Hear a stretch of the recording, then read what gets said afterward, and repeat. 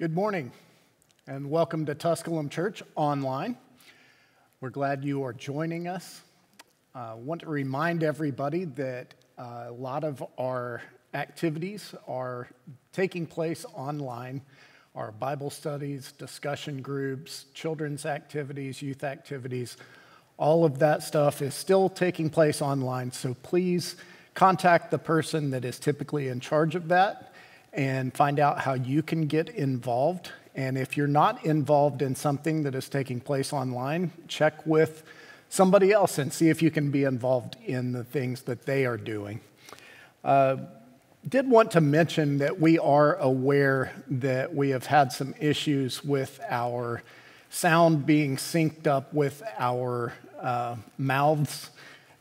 So we are trying to fix that. We are making some adjustments, and we will keep trying until we get everything straightened out. So thank you for being patient with us as we try to do that. Our call to worship this morning is from Luke chapter 24, verses 44 through 48.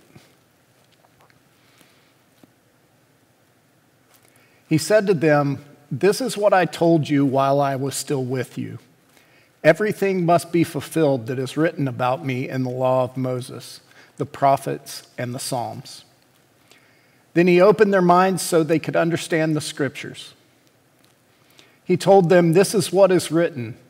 The Messiah will suffer and rise from the dead on the third day. And repentance for the forgiveness of sins will be preached in his name to all nations, beginning at Jerusalem. You are witnesses of these things." Before we show the video for our children's message, I would like to remind not just our children, but everybody, that we are all works in progress. We are all under construction. As you are well aware, many tools can be used for multiple purposes. We can use tools to tear things down, and we can use tools to build things up.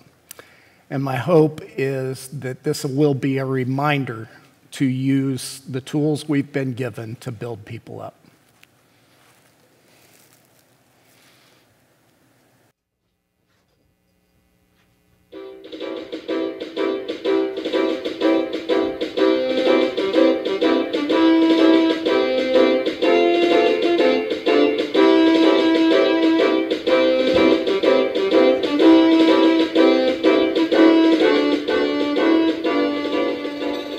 Buddy. Yes? Were you calling me? Yeah. Where's your hard hat? My what? Your hard hat. Can't you read? Oh, the sign's fallen again. Now where? Yeah, here it is. Now, read the sign. Construction area. Hard hats required. So, where is it? I'm sorry, Mr. Tucker. Dirk Tucker. Mr. Tucker, I don't have a hard hat. Oh, well, hold up a minute.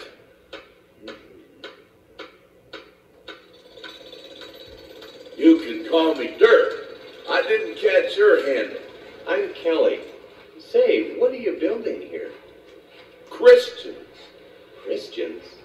Yeah. You know, it seems harder to build Christians these days. Really? Tell me, are you using the right tools?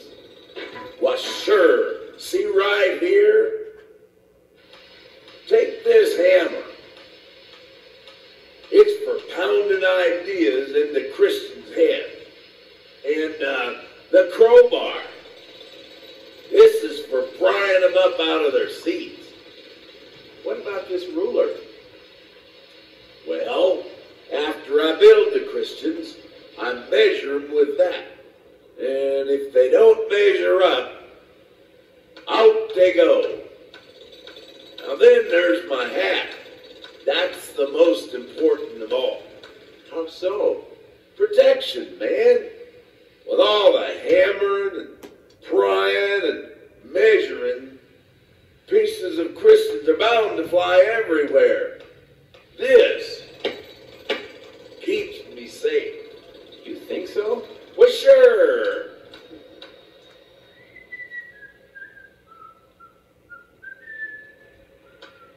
Well, I better get back to work. You know, Dirk, I think you're using the wrong tools. This is the tool you need to build Christians. A Bible? But that's only words. You won't find any hammers in there. But there are words that strike like hammers at people's hearts. Really? Well, how about crowbars? There are words in here that can pry people out of their seats and into action. And the whole Bible is a ruler. It's like God's measuring stick. I see. Here's where they get thrown out if they don't measure up, eh? No, Dirk. Here's where a Christian asks God's forgiveness and starts to build again. Huh. Start again? But I bet nothing in there can replace my old hard hat. You see, protection's the ticket. There's prayer. Prayer, you say? So talking to God protects me? Could I borrow your Bible for a while? Sure. In fact, why don't you keep it? I have others. Yeah? Well, thanks, buddy. Here. I don't think I'll need this now. Hammers, crowbars, rulers, yeah. So long, buddy.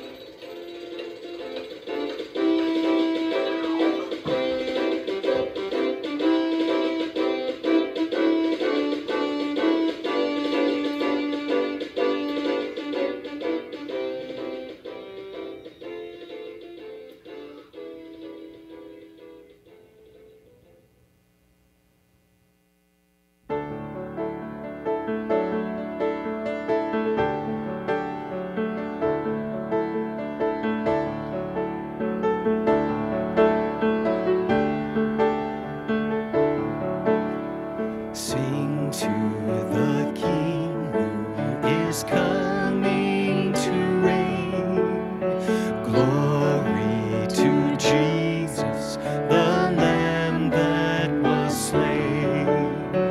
Life and salvation His empire shall bring. Joy to the nations when Jesus is King.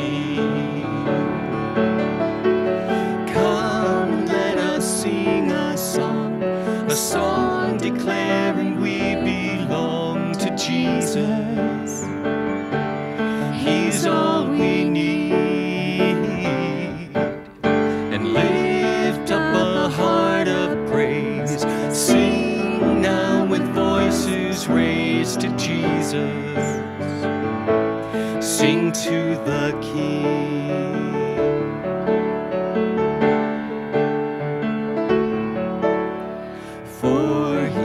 Returning, we watch and we pray. We will be ready, the dawn of that day. We'll join in singing with all the redeemed. And Satan is vanquished and Jesus is King. Sing a song declaring we belong to Jesus. He's all we need. And lift up a heart of praise. Sing now with voices raised to Jesus. Sing to the King. Come, let us sing a song declaring we belong to Jesus. He's all we need. And lift up a heart of praise. Sing now with voices raised to Jesus. Sing to the King. Sing to the King. Sing to the King.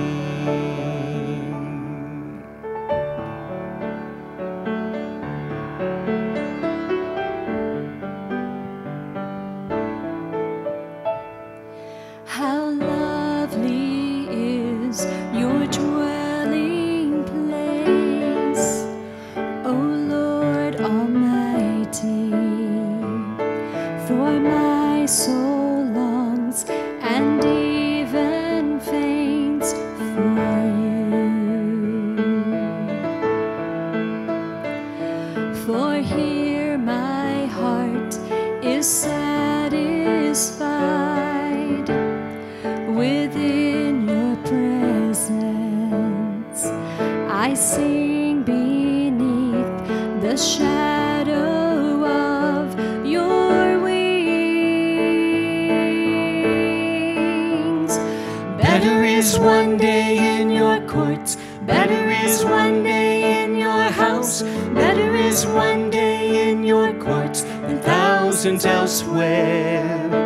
Better is one day in your courts, better is one day in your house, better is one day in your courts than thousands elsewhere, than thousands elsewhere.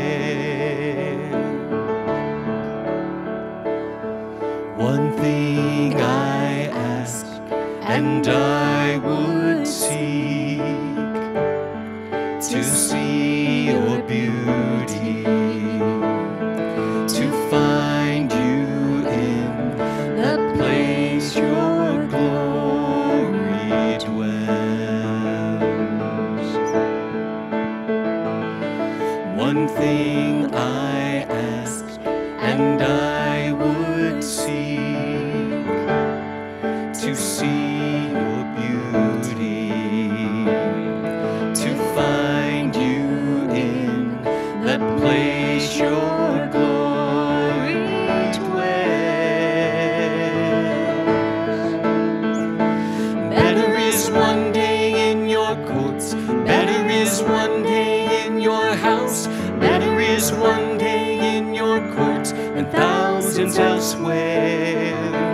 Better is one day in your courts, better is one day in your house, better is one day in your courts than thousands elsewhere, than thousands elsewhere.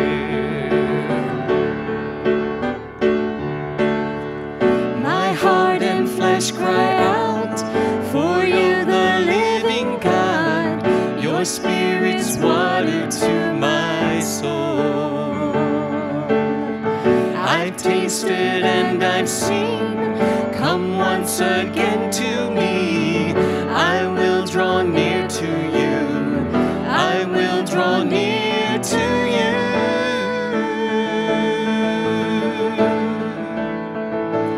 Better is one day in your courts, better is one day in your house, better is one day in your courts than thousands elsewhere. Better is one day in your courts, better is one day in your house, better is one day in your courts than thousands elsewhere, than thousands elsewhere.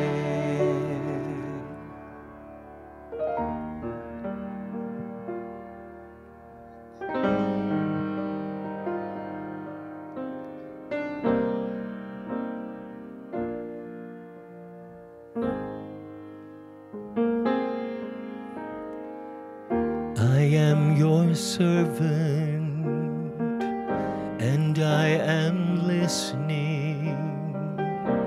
Speak to me, Lord, speak to me.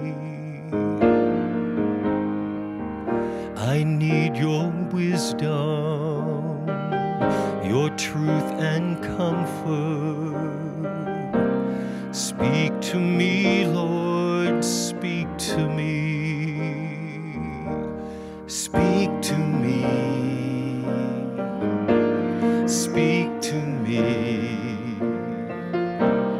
Through your word, through your spirit, speak your words of life. Speak to me. Speak to me. I am listening, I am waiting. Speak to me.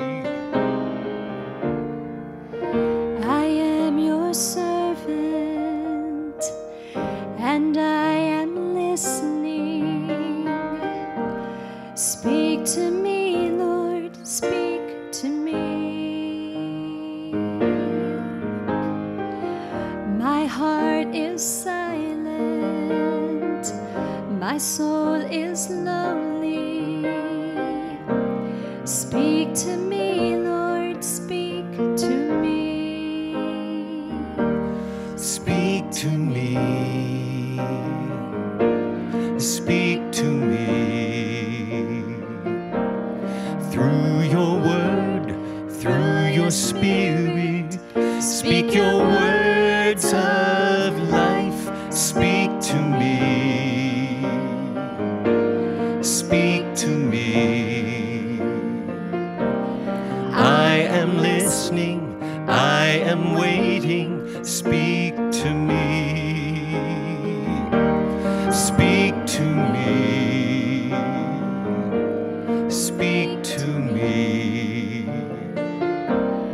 Through your word, through your spirit, speak your words of life. Speak to me. Speak to me. I am listening, I am waiting. Speak to me. I am listening, I am waiting. Speak to me.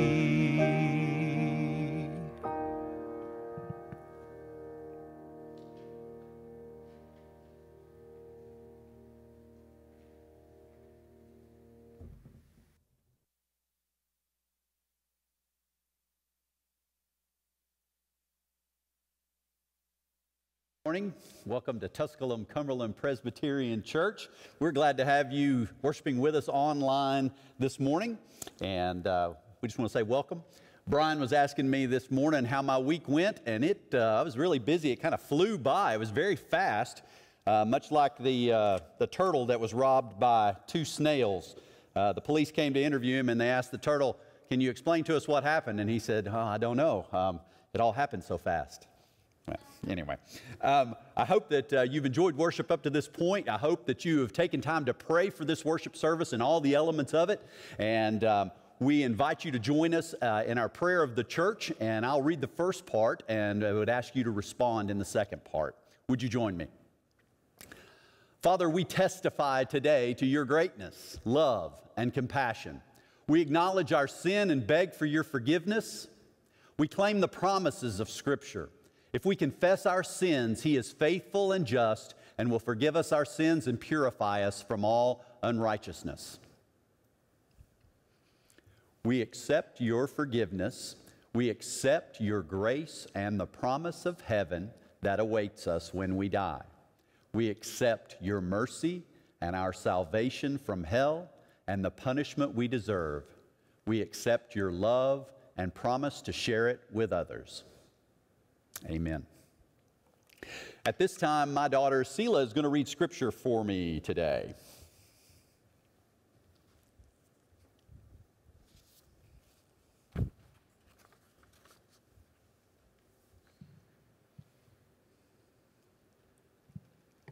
Esther 7:7-10.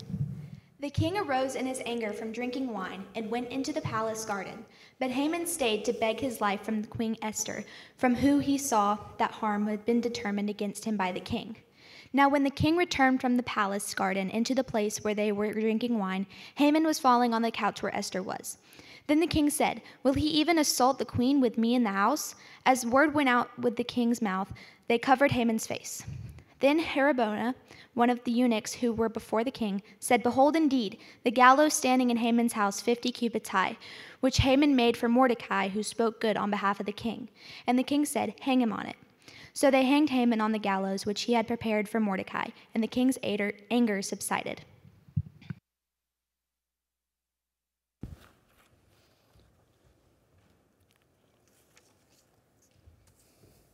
We're reading from the book of Esther, and what a tremendous book. Would be a great devotional for you to be able to do, to take different parts of it, different chapters of it, and read it during a week or over the course of a month. And it is tremendous in terms of what it talks about.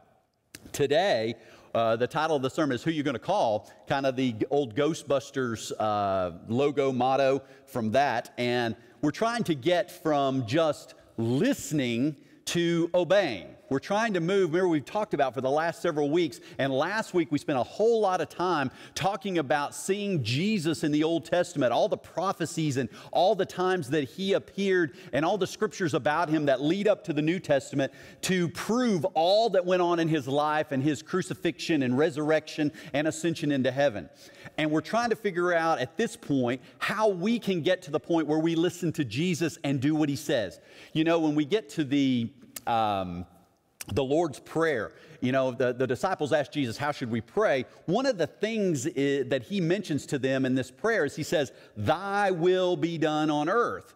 Now, one of the things that's frustrating to us as parents, teachers, ministers, whatever it might be, is that people can be polite and listen to us, what we have to say, whether we're giving them advice, whether we're teaching them how to do something, teaching them math, whatever it might be. They might be polite and listen to us, and then they go and do the complete opposite. I know as a coach, coaching my own children, I would say, hey, this is what you need to do when you get up there, get ready to hit. Or when you're on the mound, getting ready to pitch, or a ball is hit to you, do this. And then they would go out in the game and they wouldn't do those things. And I'd be like, why? They were listening, they heard what I said, but they didn't put it into practice. And so we're going to talk a little bit about that today.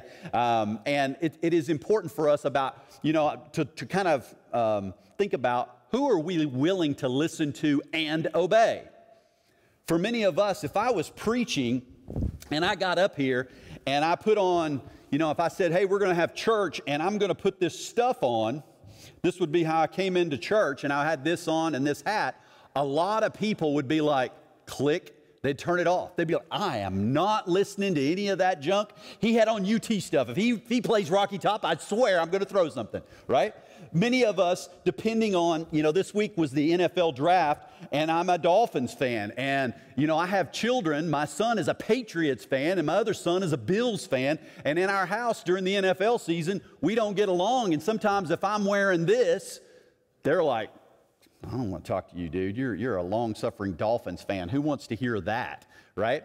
Or it may be that you're in baseball, a Braves fan. You know, Tyler is a huge St. Louis Cardinals fan, and if I walk around with this Braves shirt, he might say, oh, man, not another Braves fan, not another homer from the South that the, you know, TBS baseball, you know, person that follows a fan. What if I came in and I had on this hat backwards? Some of y'all would be like, what is that guy doing? He looks like an idiot. He's got gray hair. He's got his hat on backwards. Why would I listen to him? What if I turned it this way? Do you realize that you have children, college students, even young adults who have friends who wear their hat this way, and they listen to what they say and they obey what they say? To us, a lot of us would be like, no way. If you came in and I had this hat on, would you be willing to listen to me give you advice? Some of us would go, there is no way that I'm taking financial advice from this guy. There was a friend of mine who was, he worked at a convenience store and he got fired. And the next job that he got was doing financial planning for a company. And he called me and he said, hey, I want to come look at all your financials and see how I can help you plan your future finances. And I went, no, absolutely not. You just got fired from a convenience store. Why would I do that? For us, who are we willing to listen to? And, you know, what if what if I had this bandana on my head? Or if I had a turban on my head? Or if I was a woman? Or what if I had long hair? A lot of us, especially if we're from up north, would you want to take advice from somebody that was going, hey, come here for a minute, I want to tell you something. I'm going to give you something. I'm going to give you a piece of advice. Right? We tend to, when people have a real Southern accent, we tend to go, they have a really low IQ. And that's not true at all, but we don't listen to them and obey what they have to say sometimes. So other times, we're not willing to listen to somebody, and these are kind of a style thing. What I mean by that is, a lot of parents wonder why their kids don't listen, and when they talk to their kids, they're yelling and screaming. They're irate. They're going, well, I want you to do this, and they're screaming and yelling. The kids are like, I'm not listening to that. I'm not hearing that. I'm not going to obey that. Or maybe it's, when I was in college, I had a professor of economics who would come in, and he would walk in the door. He would say, class is starting, and then he would walk back and forth without ever looking at the class for an hour and 15 minutes and talk about economics. In a very monotone voice, he would say, the thing about economics that's really good is that you really have to be able, and people were like, oh my goodness, there's absolutely no way that I can sit and listen to this guy forever. How am I going to make a good grade in this class? How am I going to listen and obey to somebody that talks like that? Sometimes we, especially in the church, are guilty of using big words in the way that we talk to people. We as pastors get up and we say things that have the words eschatology and resurrection and sanctification and sacrificial and Armageddon and all these giant words, and people are like, they do that dog thing. When your dog hears something that he doesn't understand, the dog always goes, kind of does that number. That's the way it is when we're trying to make ourselves look good by using giant words. It limits the communication, and nobody's going to listen and obey that. So for us, I kind of looked at it and I was thinking, especially as a man, how do I know when I would be willing to obey for sure, that I would listen and obey for sure? And I kind of narrowed it down to our 5 senses of like seeing something. If I'm, we used to go to a restaurant called Gondolier in Knoxville. And when we would walk into Gondolier, the first thing they had was this cabinet on this side. It was a glass case. It was a cooler. And the glass case had nothing in it but cakes. Beautiful, fancy, big, tall cakes. And I would walk in and I would be like, and my kids would be like licking that glass. I mean, they're like, Dad, get us some cake, get us some cake. And when you saw it, you went, yeah, I'm going to have a piece of that cake. Because we saw it. It looked good to us. Well, when we're looking at these 5 senses, selfishly is what's driving this in us. It's this selfishness of, I want the cake, I'm going to get it. My wife and I, this is such a terrible story. This is so bad. We went on a cruise and we went to they took us on an excursion to an island, and they said, oh, there's all this wonderful stuff here. There's volleyball and there's the water sports and all this kind of stuff. And they were laying out and there's food and all this. And they said, okay, but be aware, if you go past that point right there of where the beach and this point is, then that's the nude beach that's there. And just be aware, you have to be 18 years old to go around to the nude beach. So Jill and I are laying out in the sun and everything, and I'm sitting there and I said, Jill, I'm going to get up and take a walk. And so I'm walking in the sand, and the ocean's just as beautiful as it can be, and I'm walking towards that point, and I said, I am full-grown man. I have never been to a nude beach. I wonder what a nude beach is like. And I said, there might be naked women there. Carrie Underwood might be visiting this island, and she would come running down the beach, and I would see that firsthand. And I walked down there to that point, and I went around the corner, and this giant African man came running down the beach at me completely naked, and I went, that's enough. Okay, I got to go. I got to go this way. I got to go, right? What we see oftentimes immediately, hey, this is clicks into place for us and causes us to obey something that might not be in our best interest. How about the sense of smell? The sense of smell can make us obey. Do you believe me or not? How about when you go to the movie theater? I will walk into a movie theater, and I miss the movie theater right now, especially during quarantine. But when you walk into a movie theater, I will say to myself, Chris, you're a fat man. You don't need any popcorn. Don't get popcorn. It's expensive. It's overpriced. Don't get popcorn. As soon as I walk into the movie theater and they're popping popcorn and I smell it, I go, I think we need the bucket, the one that's about this big with the free refills, right? The smell sometimes will put us in homemade bread that's cooking. Jill and Sela made homemade bread this week, and they said, do you want a piece? Of course I want a piece. It smells like heaven. It's unbelievable. Taste can make us obey, can make us listen. You know, if somebody's making cookies, when you sit down in oh man, Brian, I miss Mexican restaurants. Because chips and salsa. I will sit and eat like 15 baskets of chips and salsa, and they go, do you want another Diet Coke? I'm like, yeah, I want another Diet Coke to go with my 15 baskets of chips. But it's kind of like, oh my goodness, this is so good, this is so good. And whatever our body wants in that sense, that selfishly within us, that meet that need, it feels good, it smells good, it looks good, I want it, and it comes to fruition into our lives. How about hearing? You know, sometimes as a coach, a minister, or teachers, you'll see other parents that'll come up and they'll go, Coach, you are the smartest man. You played ball somewhere, didn't you? You've got so much skill. I can tell. Hey, you know, Coach, you are such a great man. And all they're looking for is playing time for their kids. They come up to somebody, people will butter us up, and we hear those words, and we're like, you know, they're right. They're right. I am pretty great. And those things can get us to do something like play their kids more or give a kid a look. You know, how many times have you gone to a teacher trying to butter her up and you go, I've got an 89.4, and if I had a 90, I would make an A. And the teacher goes, well, you know, you're the greatest teacher ever, and I've learned so much under your tutelage. Your wisdom and knowledge is unfathomable.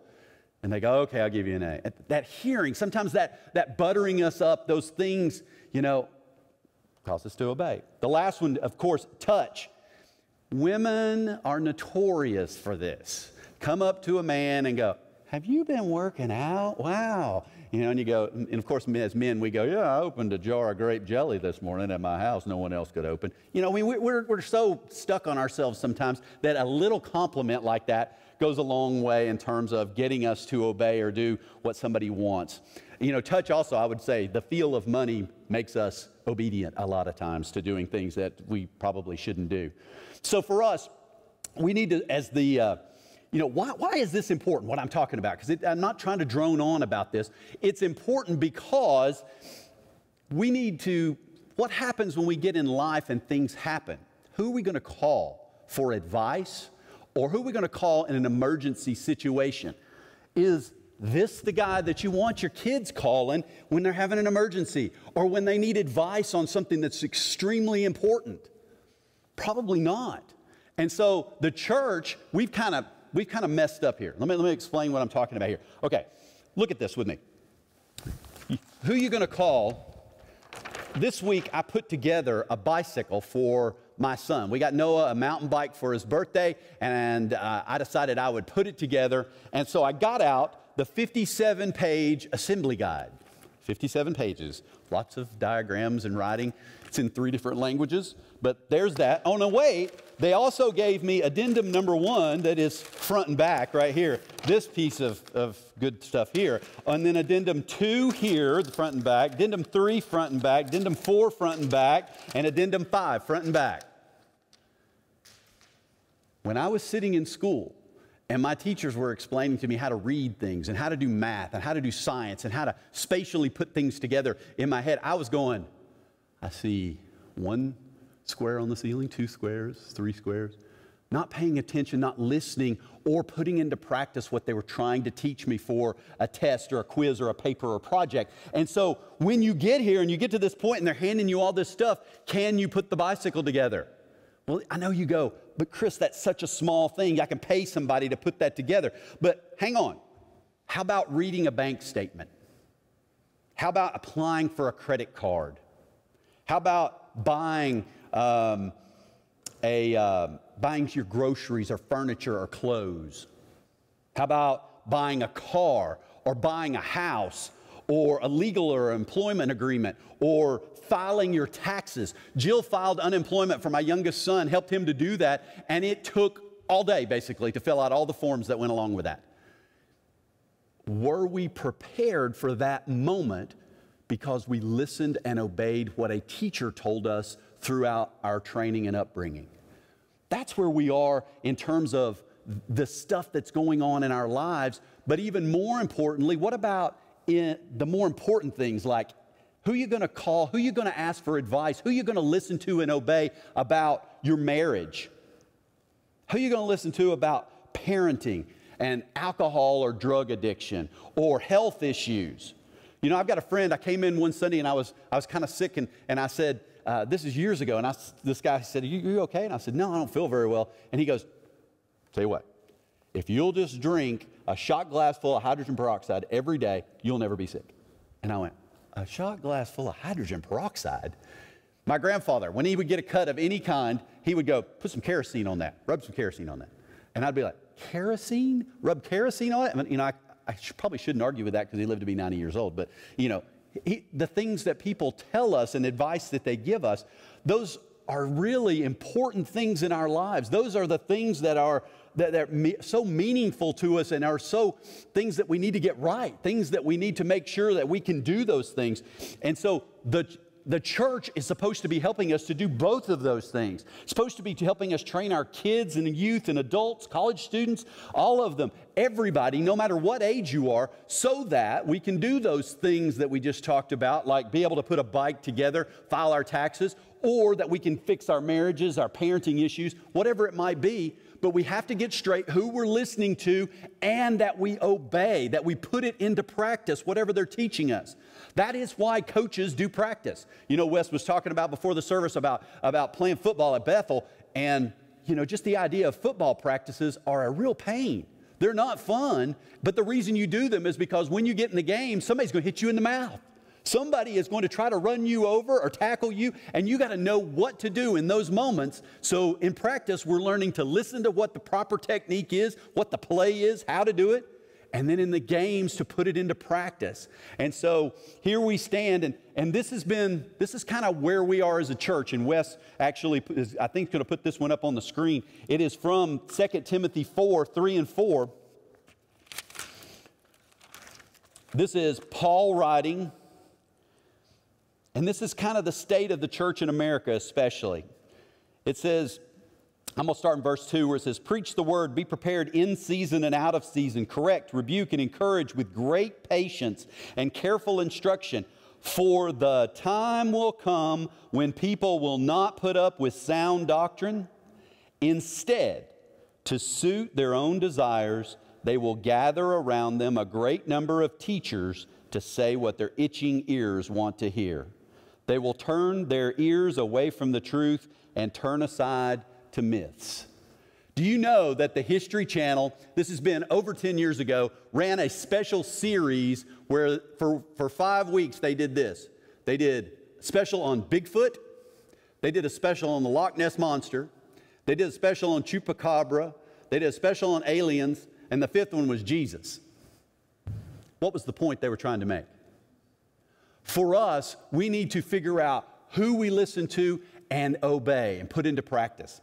So when you look at this, the particular scripture that Sela read for us was from Esther, and it was in chapter 7, and it is and I started at the end. I started with the big finale of Esther, which is Haman gets hung on a gallows. Now, the NIV, which Wes put up, said that he was impaled on a post. That's one interpretation. That's the NIV's interpretation. The King James and the New American Standard say, hey, he built a gallows that was 75 feet high, and King Xerxes hung Haman on his own gallows, on that gallows that he had intended for Mordecai. And so when we sit here, we started at the end. Let's look at what went on here just real quick. In chapter 5, Haman is mad because Mordecai won't bow down to him. Mordecai is a Jew. Haman is second in command to King Xerxes in Babylon. And so here he is. And it says, Haman, I'm going to read from verse 9. Haman went out, this is chapter 5, verse 9. Haman went out that day happy and in high spirits, but when he saw Mordecai at the king's gate and observed that he neither rose nor showed fear in his presence, he was filled with rage against Mordecai. Nevertheless, Haman restrained himself and went home. Calling together his friends and Zeresh his wife, Haman boasted to them about his vast wealth, his many sons, and all the ways the king had honored him, and how he had elevated him above the other nobles and officials. And that's not all, Haman added. I'm the only person Queen Esther invited to accompany the king to the banquet she gave.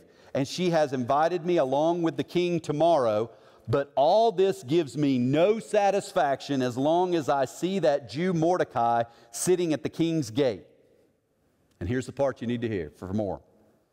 His wife Zeresh and all his friends said to him, have a pole set up reaching to a height of 50 cubits, 75 feet high, and ask the king in the morning to have Mordecai impaled on it. Then go with the king to the banquet and enjoy yourself. This suggestion delighted Haman, and he had the pole set up or built, the gallows outside of his house. He had this erected there and put there with the intent of putting Mordecai on it. Who did he listen to? And how did he obey? His wife and his friends were like, man, you're awesome. You're second in command of the whole place. You got power, prestige, honor. Why on earth are you worried about this fly, this guy that's sitting down there at the gate disrespecting you? He's a nobody. Why don't you just build a gallows and hang that little fly on there, because he's meaningless and you're somebody. And he heard all that, and he just kind of took it to heart, listened to it, mulled it over for 30 seconds and went, yes, that's exactly what we ought to do. And he had it built. In the story of Esther, from beginning to end, it is a story of either people listening to somebody that's giving them good advice, or somebody listening to somebody that's giving them poor advice.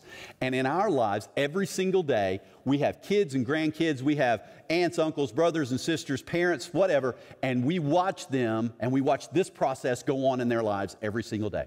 Somebody's giving them good information, and blessing comes into their lives. They put it into practice. Someone's coaching them, training them, teaching them good things, and it blesses their lives.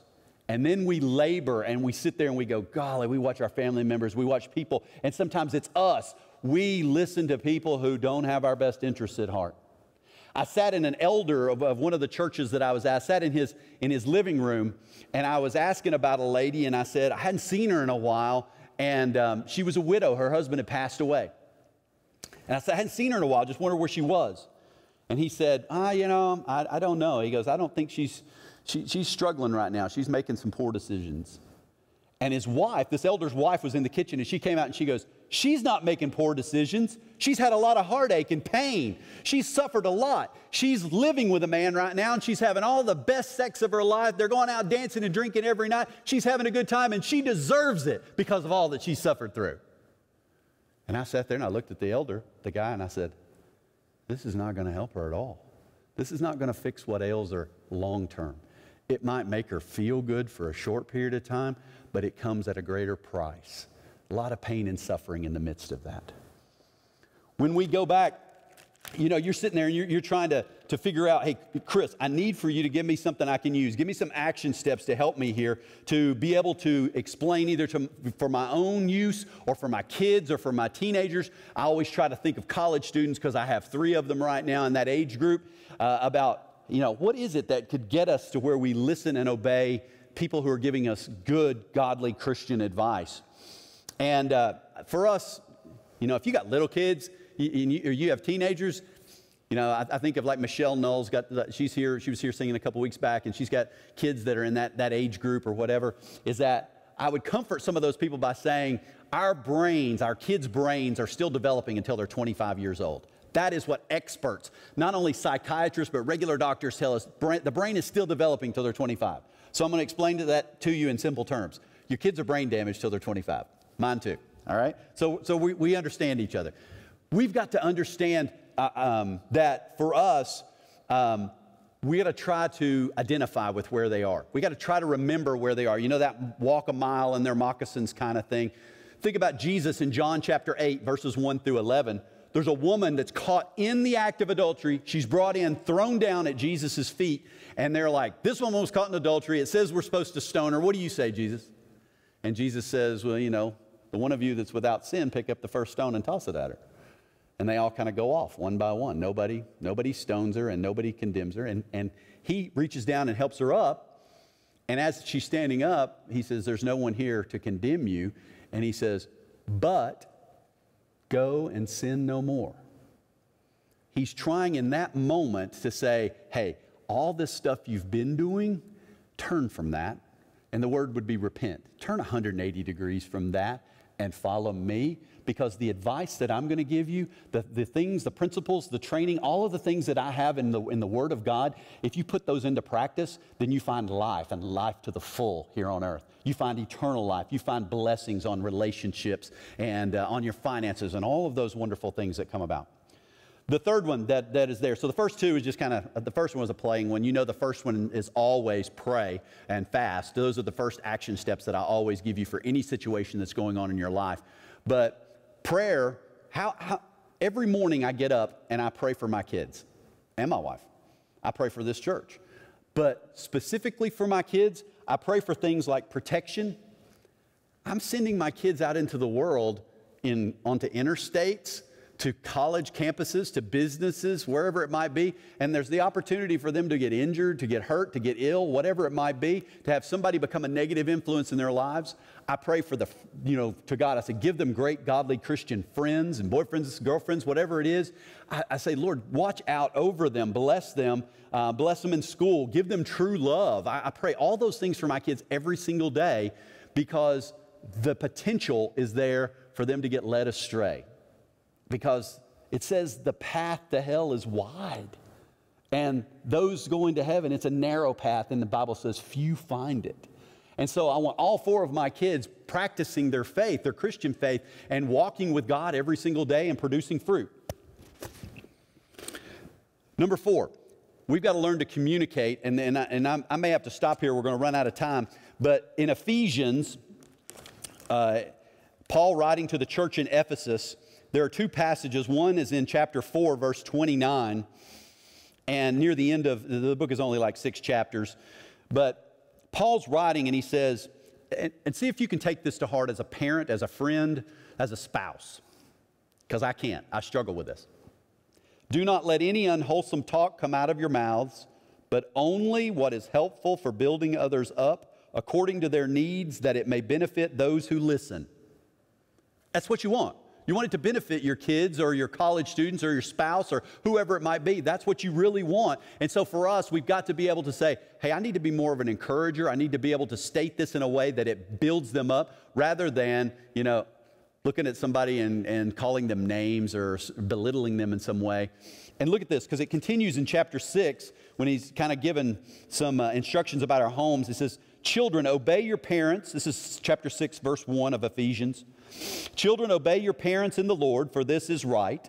Honor your father and mother, which is the first commandment with a promise, so that it may go well with you and that you may enjoy long life on the earth.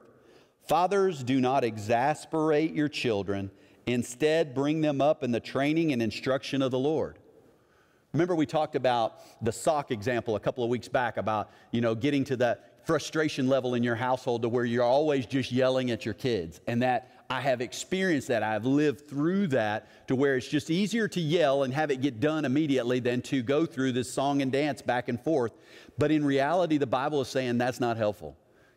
James 1, verses 19 and 20, be quick to listen, slow to speak, slow to become angry because it doesn't produce the life, the righteousness that you're looking for. That's a little bit of a summarization there, but he's really pointing out to us we need to be listening to our kids. We need to be not exasperating them, yelling. We've got to work on how we're communicating to people at work. This all goes for, this is coworkers, bosses, we have those same issues at work, in our marriages, with our kids, all in our neighborhoods even. The next one that I have there is get involved in their lives.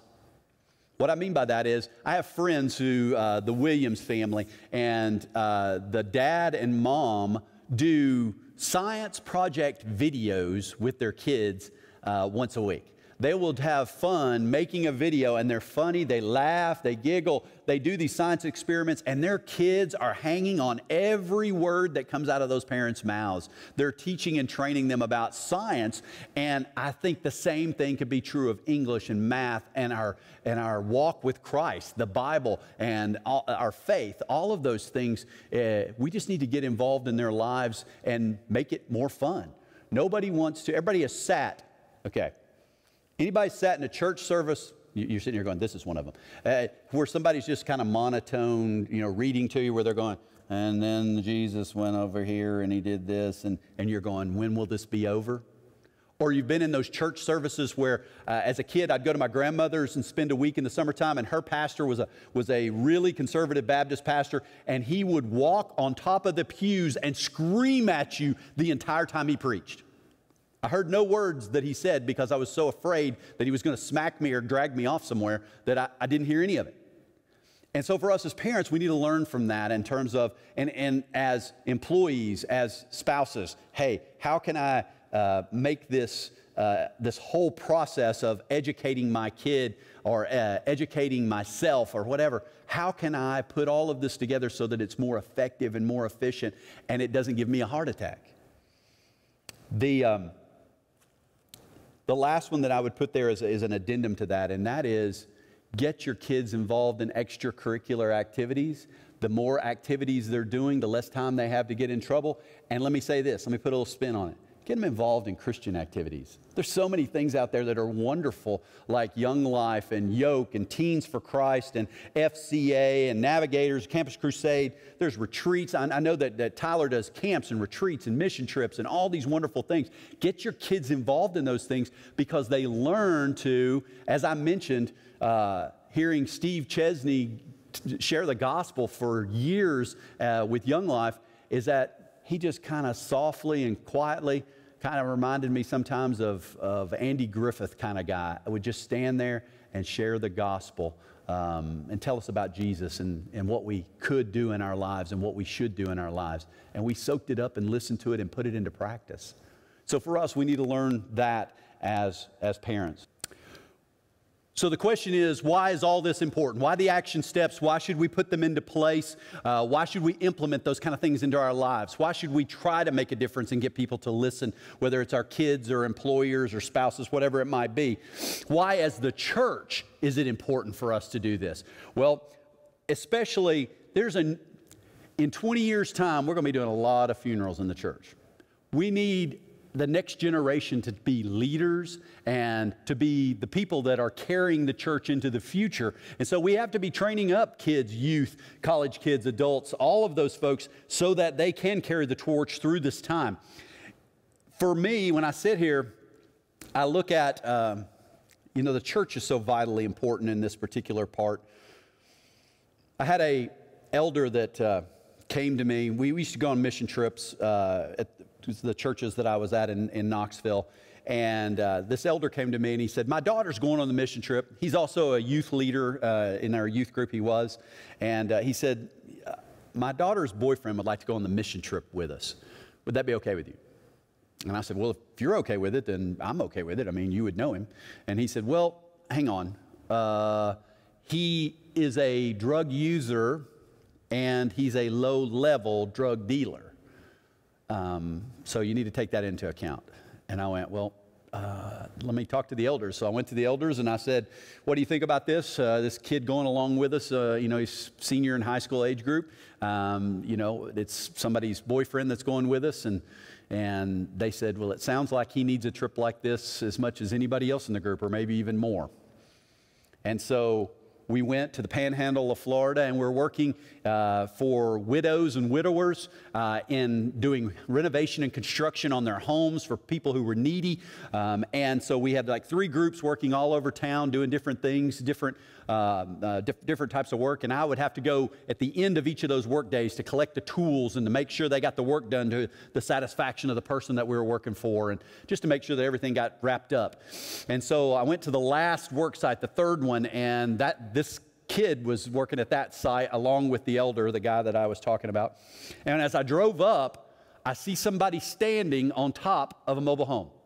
And I'm like, oh, Lord, please don't let that be one of our youth standing on top of that mobile home. There is no way. That's so dangerous. That's somebody's kid. We don't want anybody getting injured.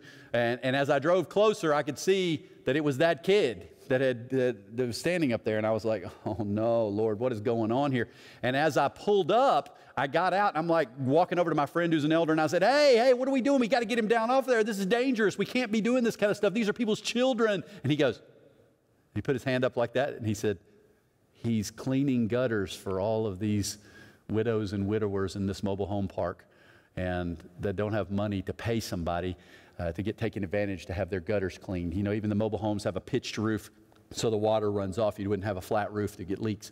And so he was up there laying on his stomach, and he was raking out that goop that was in the gutters of these people's houses.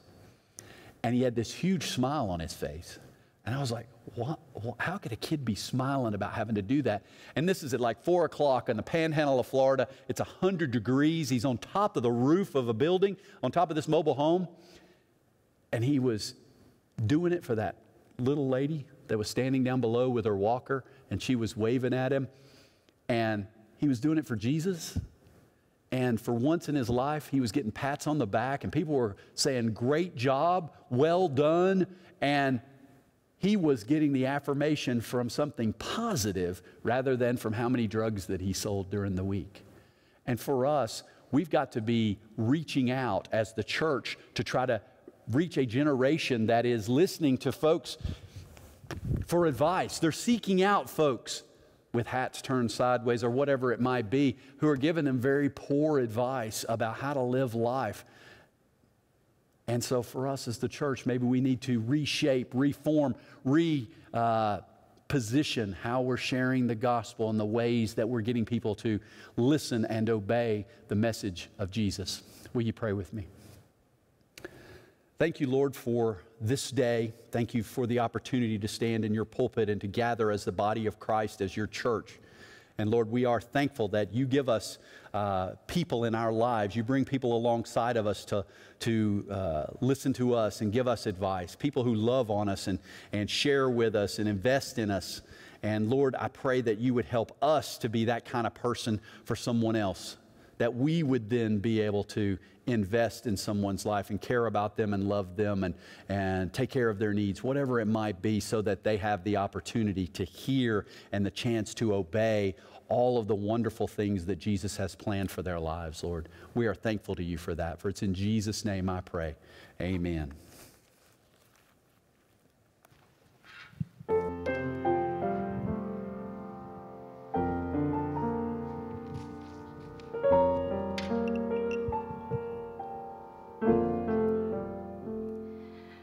We're an anchor for those who are hurting. We're a harbor for those who are lost. Sometimes it's not always easy bearing Calvary's cross. We've been ridiculed by those who don't know him, and mocked by those who don't believe. Still I love standing up for my Jesus, 'cause of all that he's done for me. That's why I am not ashamed of the gospel of Jesus Christ. No, I am not afraid to be counted, but I'm willing to give my life. See, I'm ready to be all he wants me to be, to give up the wrong for the right. No, I am not ashamed of the gospel.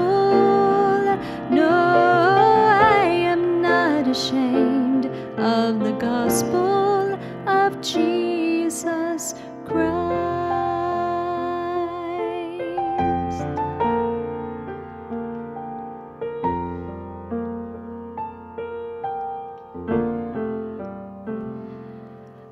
every moment his hand has held mercy. For all the love he's shown in my life. A simple thanks doesn't say how I'm feeling, 'cause I get tears in my eyes. So as for me, I'm gonna keep on believing in the one who's been so faithful to me. 'Cause I'm not out to please this whole world around me. I've got my mind on eternity. That's why I am not ashamed of the gospel of Jesus Christ. No, I am not afraid to be counted, but I'm willing to give my life. See, I'm ready to be all he wants me to be, to give up the wrong for the right. No, I am not ashamed of the gospel. No, I am not ashamed of the gospel.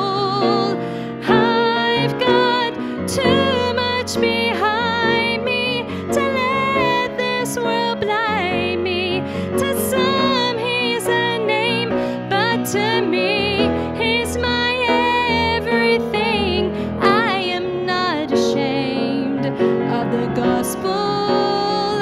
No, I am not ashamed of the gospel. No, I am not ashamed of the gospel of Jesus Christ.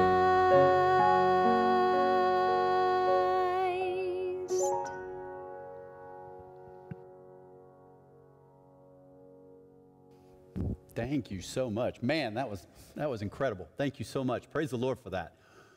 Before we do the benediction, I have to share with you, I've got so many friends that their families are being just broken because of somebody in their family, whether it's addiction or whether it's crime or whether it is just relationships or rebellion, whatever it might be.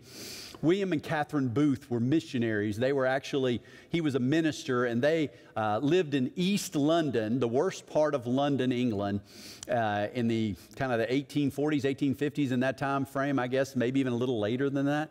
And that particular part of town was the roughest part of town. Every other store was a bar, and those bars would have high chairs so that the kids could get up to the bar to get a drink as well. Because this poor section of town, the kids didn't go to school. They actually went and worked a job all day, and they would come and drink with their parents at the bars. And William and Catherine would walk down the street singing hymns, and they were inviting people to church, and people would yell obscenities at them. They would throw trash and glass and bricks at them and tell them to shut up. And they were actually able to minister to lots and lots of people, and especially to this one guy who was known as a brawler. He was an alcoholic drunk who would go into bars and fight for money, bare knuckle, and then would use all that money that he would win to get drunk, and they would go fall down, passed out in the streets overnight. And they shared the gospel with him, and he came to know the Lord, and it transformed his life. They took him into their home, clothed and fed him, helped him to get clean from the alcohol, to get through that. They did rehab in their own house, and they they invested in his life, and he would speak in front of great, large groups of people and give his testimony about what God had done for him. And he would later become the head of the Salvation Army for all of England when William and Catherine went to other parts of the world to start the Salvation Army in other countries. And so I want to give you hope for those folks whose lives right now are broken, who are experiencing such chaos in their lives because of a person in their family or a friend that is really giving them a hard time, and knowing that you need to continue investing in their lives, trying to help them to listen and to obey the message that Jesus has sent. Make sure, do not be ashamed of the gospel. Let the love of Christ shine through you. Will you hear the benediction? Psalm 149, 1 through 5. Praise the Lord. Sing to the Lord a new song, his praise in the assembly of his faithful people. Let Israel rejoice in their Maker. Let the people of Zion be glad in their King.